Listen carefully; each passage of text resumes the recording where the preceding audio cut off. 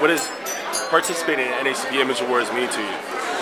Well, this year especially because the Academy has not nominated anyone of any kind of color for anything. I told my husband that, he said, nothing? Nobody got nothing? No. So it's very important, especially this year, for us to honor us, to lift ourselves up. Because when you see the room at the Image Awards, you look around and you cannot believe the amount of talent we have in the African American community and in other communities of color. So this year especially, I'm very excited. Wayne and I are doing some funny things. We're going to sing a little. We're going to change it up.